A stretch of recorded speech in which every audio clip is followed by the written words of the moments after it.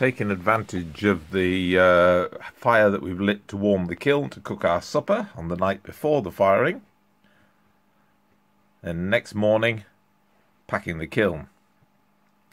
So starting off in the bottom with some head pots, then some colanders and some cheese presses, small pots that are going to be used for experimental archaeology, and a central stack of some cylindrical jars that are going to be salt pots.